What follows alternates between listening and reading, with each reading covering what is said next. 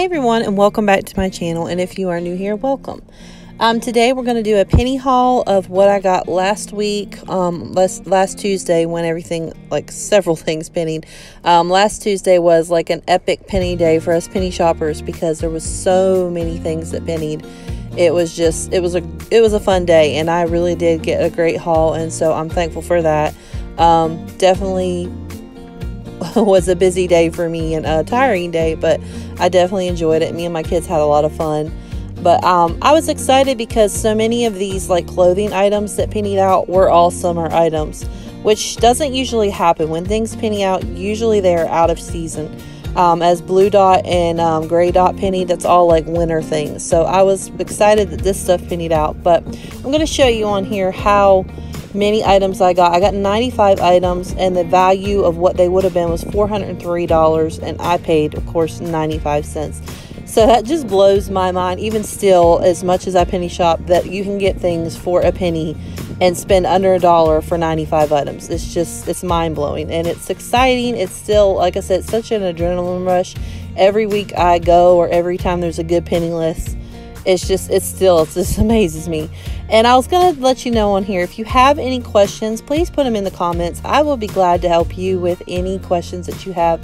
I'm not a pro. I'm not, know everything, but I have been doing this for about 2 years now, and I do have some knowledge in this area. I have gotten some really good hauls, and I would be glad to help you if you have any questions. And if it's something that I may not know the answer to, or if you're looking for the new list and things like that, I can always steer you to some people who do that more and are more, in depth with that, and I would be glad to do that. So if you have any questions at all, leave them in the comments.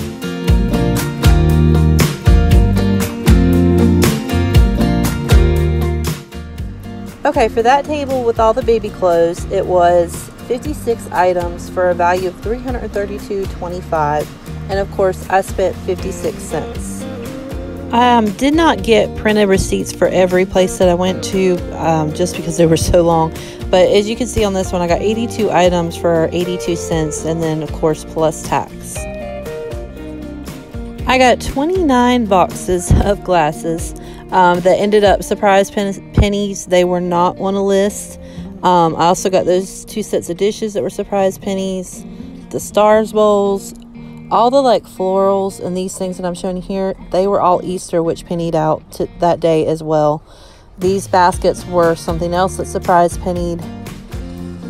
So I got a really good haul on top of, the penny list, and then of course things that surprise penny, which I have been keeping an eye on a lot of those items already, just because I keep up with what is marking down, so that I know like what's going to penny next. Because sometimes if you put it in your list, then you can keep an eye on it on your app to see when it's going to penny next. So that just helps. But for that table, I had a total of 61 items, and the value was $326, and of course I paid 61 cents. Here's another receipt where you can see that I got 76 items, of course for 76 cents. Again, as a penny shopper, it's awesome when you're able to find things that are actually in season, because like I said before, when things penny, it's usually like winter things and they penny in the summer, or summer things that penny in the winter. So it was great to get some shoes that I could use actually now in the summer, or resell, or give away. Okay, for all the shoes and the pins, that was 48 items, which was the value of $332.50, and I paid 48 cents. And if you take the 14 pins off, that was 34 pairs of shoes for under 50 cents. That is just crazy.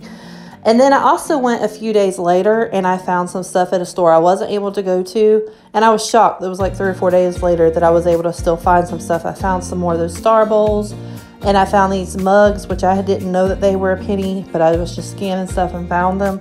So I found 6 of those, and then I found the wire basket that they're sitting in, and then I found some more of those wood spoons, which those are really nice for gifts.